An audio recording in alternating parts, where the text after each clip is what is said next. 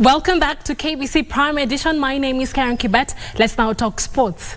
Winnie Boinet, Mbevi and Ekwam Zablon were among the top performers on day 2 of the 43rd edition of the Kenya Defence Forces Athletics Championship held at Ulinzi Sports Complex. The 3-day event will be used to select a team that will represent KDF in the National Athletics Championship, slated for the 22nd to the 24th of June at Kasarani Stadium. Clocked 9 minutes 45.11 seconds to win women's 3,000 steeplechase ahead of Marion Kibor and Leah Jeruto, who finished second and third respectively. I've been training about speed walk. Nimekuwa nikipiga speed walk mzuri.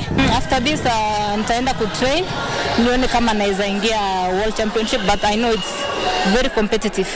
Sikuwa nimeprepare because last month 2024 nilikuwa natokea marathon and I ran 2:22 my personal best.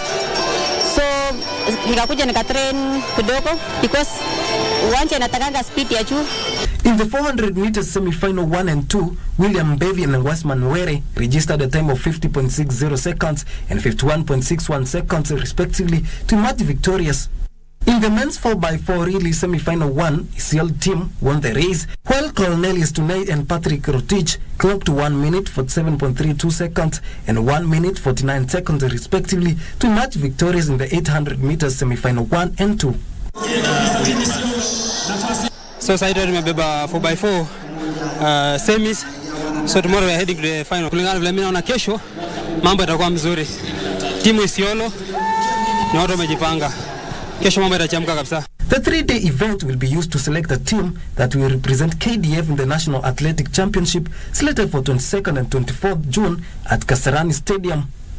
King Orimongi for Prime Edition Sports.